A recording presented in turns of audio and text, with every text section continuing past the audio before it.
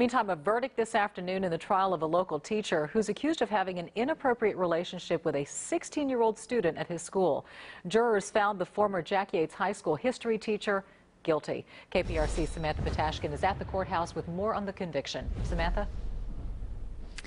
Well, the verdict came after about 2 hours of deliberation today. Dr. Sergio Parrish guilty on one count of an improper relationship with a student.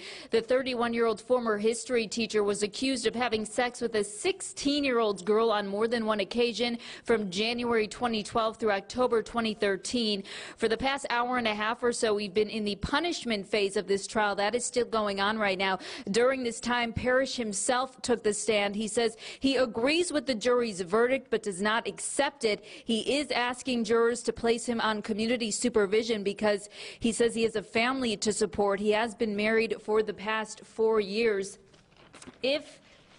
Once his sentence comes down, Parrish could face up to 20 years in prison, so we will keep you updated on that decision. For now, we're live from downtown. Samantha Patashkin, KPRC Local 2.